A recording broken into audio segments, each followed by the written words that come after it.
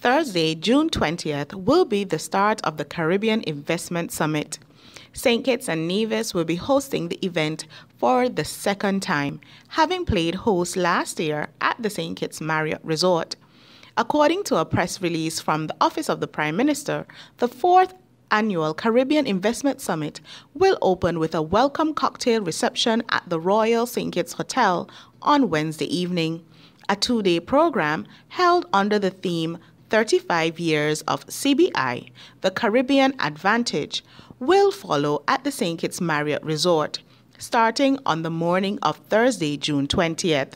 The highly anticipated event will draw some 400 attendees comprising government officials, heads of citizenship by investment units, developers, as well as international marketing agents and service providers from around the world, including China, India, the Middle East, Russia, the United Kingdom, and the United States of America.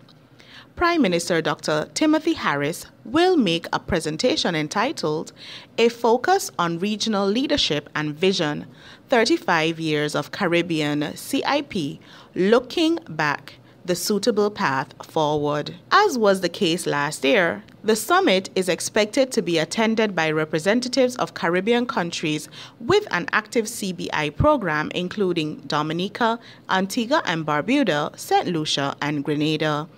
Antigua and Barbuda hosted the first two summits in 2016 and 2017.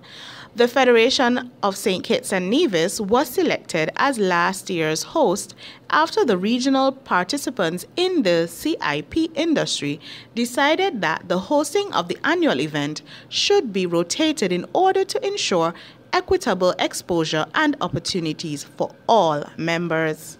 According to the government release, in the wake of rave reviews, St. Kitts and Nevis is hosting the event again this year, coinciding with the 35th anniversary of the country's Citizenship by Investment program. I am Namayambam Ganalo for SKN Newsline.